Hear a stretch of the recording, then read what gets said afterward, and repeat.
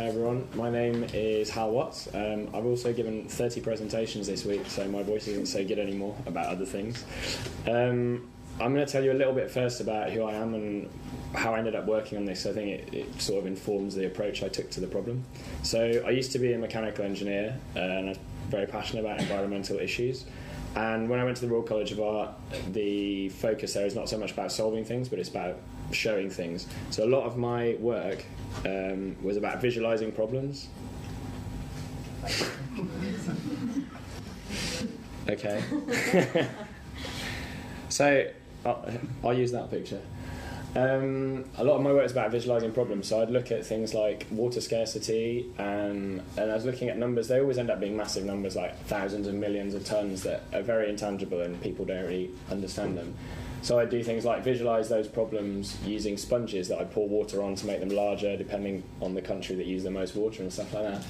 And it seems silly, but it's very hard for people, if they don't have an emotional response to these problems, to actually bother to do anything about them. I had another project similarly that was looking at bottled water. So I built a pump that you could pump and you could get bottled water out of it, but you had to input as much energy as was required to produce that bottle of water. So if you wanted a glass of water, you had to pump for 3 hours. And that made people understand that bottled water does actually contain a lot of energy, or embodied energy in it. And then I wonder if any of these pictures work as well then. An extension of that for my final year project was I was looking for problems that I felt were very visual. So Greenpeace is forever showing us pictures of turtles with plastic stuck on them or birds. And although that is a serious problem that needs to be addressed, compared to the other problems, it's actually completely insignificant. I mean, that's representing less than 0.1% of plastic waste, but somehow it gets a lot of press. And I was trying to find problems that are significant that I thought could get as much press if they were addressed correctly. And the thing I latched onto was e-waste. There's a famous photographer called Peter Hugo who'd gone out to Agbogbloshie in Ghana, and he'd done a set of incredible photographs of the situation out there. And I thought that if there was a solution that could be provided to this, it was something that would be really easy to market, which is not a very nice term to use in that sense, but it is necessary to market these problems if we want them to be solved. Let's see if this video plays. That'd be good.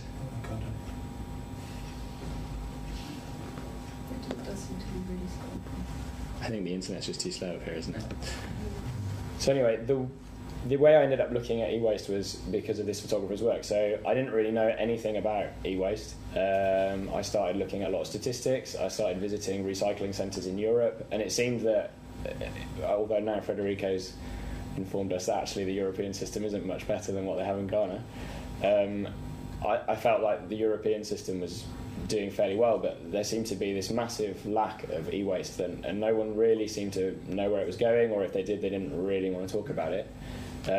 So I flew out to Ghana and started going around Agbogbloshie and looking at problems that I thought were solvable. And it comes clear quite quickly when you're there that probably the most damaging practice in terms of health is definitely the burning of the wire. So environmentally, the impact of that is massive, and also on the health of the people doing it. And it seemed like in Europe we had a really good solution to that, which was giant cable shredders. But because what Federico was saying about the fact that it's a very dispersed economy, and that if you just try and go there and set up a business in the way that the West recycles, it probably won't work. And China had a lot of experience where they set up huge recycling plants and then they couldn't actually get any waste there because the food chain is such that waste gets collected by people and it instantly has a value. Even the people who have waste in their homes, it has a value to them. They think that that's worth something. So if you're doing a Western model of recycling, you've got to gather a lot of waste to make that work financially. The plants for example, around London, the machinery costs hundreds of thousands, even millions, and you have to have a throughput of tons a day to make that work. And no one in Ghana has that throughput. Everyone's doing their small little bit, and they can't afford that sort of investment. I realise now that, are these pictures going to work? Okay, some pictures. So this is what I found when I was in Ghana. It's quite an impressive place. And you've probably seen loads of these pictures by now, because I think, especially since I've been and a lot of other people have been and distributed images of this, it's become almost a cliche now. But it is a real problem that is very visual, and I think that's important because it's one that people see and they think about. And also the fact that this waste that you're seeing in these pictures is ours. I mean, you can go and look at it and you find names of companies on it, names of ministries. Like this is coming from the West, and people are super resourceful. Like was being said by Yasmin, they build lots of stuff out of this. Everything is recovered and used for something. And one interesting thing actually that I found when I was out there is that everyone knows their body weight, because everyone wants to check the scales and not cheating them. So because everything's sold by weight, everyone knows how much they weigh, which is really weird because you've got all these guys working on diets who know their exact body weight as if they were, you know, on a diet or athletes, and they're really surprised if you don't know your body weight. So the solution that I started developing was a way of recycling copper without burning it that would work in a sort of cottage industry. And so I looked at loads of ways of doing this, and the best was actually mineral water, fizzy water. If you pour fizzy water on shredded plastic and copper, all the plastic floats instantly, for reasons that a chemistry friend of mine explained to me. But carbonated water is not massively available in Ghana, so I started looking for other solutions, and it seemed that a good place to look was recycling industries, but not necessarily big machines, but how they pan for gold. So gold can be done on a cottage industry basis really effectively. So I started developing a way of panning copper out of plastic. And the way it works is that the cabling you can put in the hopper in the back of the bike, you pedal, and it shreds up all the wiring, and you end up with a big bag of bits of plastic and bits of copper, and then you have to separate the two, and that's where the panner comes in. So all of it's powered by the bicycle, and the way it works is you put all the material in the bottom here, and this rotates around, and water flows over it, and the heavier particles of copper slowly rise up and fall through the hole in the middle, but the plastic gets washed out. And this was working relatively well, but I never got the chance to finish it fully, so this was a piece I did this work in 2012, and I got a small grant to work on it a bit more. I've developed a second version which is being trialled at the moment in a makerspace, so hopefully some results will come from that. When it will be built, there's definitely the space for it. Yeah, and so that's, I suppose, the way I've approached this issue and what I've brought to it. I'm not sure. I think there is coming back to what Federico was saying, I think it's really important to look at policy and how policy treats this issue. So at the moment, e-waste policy focuses primarily on manufacturers contributing money for the amount of stuff they produce. So if you produce 100 tons of dishwashers, you give this much. If you produce 200 tons, you give this much. And I think really the flaw in that is that it doesn't address how easy it is to recycle these things. So if I produce 100 tons of dishwashers that are really easy to recycle, I still put the same amount of money into the pot. And I think that doesn't incentivize businesses to address how easy it is to recycle their products. If they had an incentive to do that, they would. But at the moment, if I'm LG, I'm not going to spend the 50 million researching that and implementing that if I'm still going to pay the same amount of subsidies as the company that don't do it. And that really is, I think, the crux of the problem, and where it's not necessarily been addressed in the correct way in the past, is that if you don't face the economic realities of the situation in Ghana, but also how it works in the West, then whatever solution you come up with won't work out. So there's been initiatives to provide tools, hand tools, that would help people recycle, and that's a really good idea, but realistically they're not going to do that when they can burn it all and not have to do any work. I think that's about it. Has anybody got any questions? No? I just think it's brilliant. I'm so interested also in your other projects, and definitely have a look at the website. Yeah. So don't close it. Yeah. What is sort of the next step? What are your future ideas, or what to do with this further than with Makerspace? So I've actually started another business now that I'm working on full time, so I don't have time to work on this. But I developed a second version of it and used the grant to pay 2 engineers to develop a more efficient version. So that the problem with this is that you probably couldn't put enough material through it to encourage people not to burn. Because at the end of the day, if you have to cycle for 2 hours or burn something, the likelihood is you'll burn it.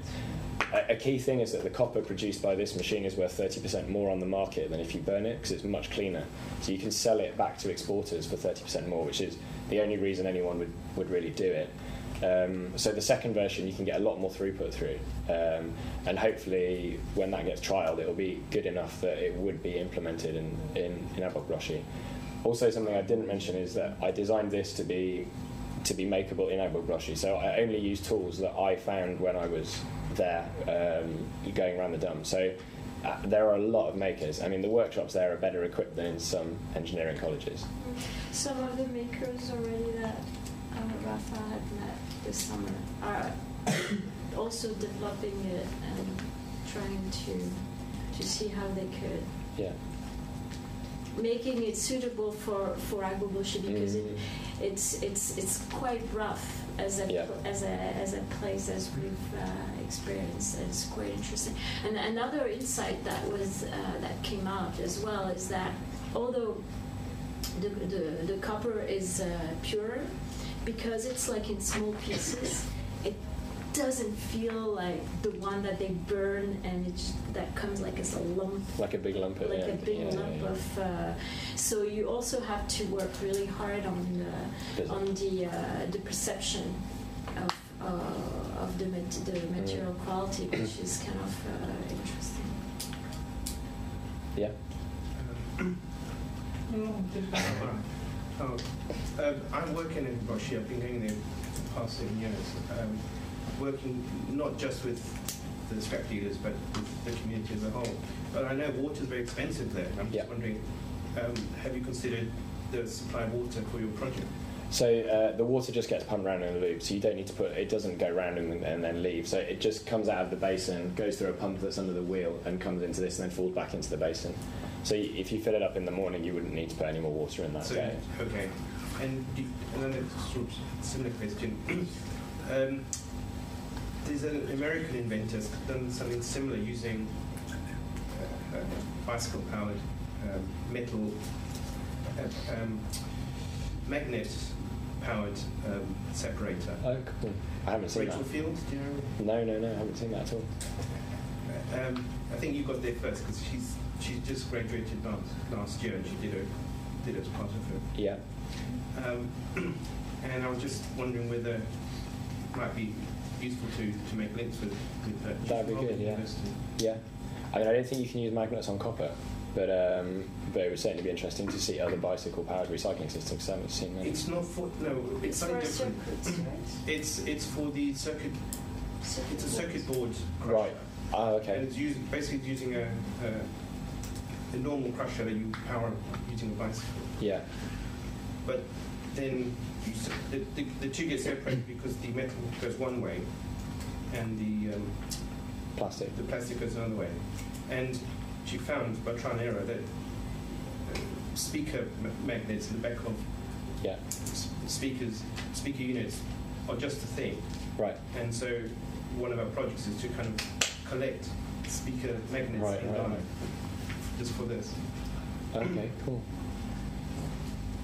I was just thinking it's quite common in Ghana having a small solar panel to charge lamps to use during the night. If you just let's say changing the human power with some solar panel. Yeah, so I kind of designed it so you could mount a motor, especially the new one has been considered so that if you had a motor you could stick it on.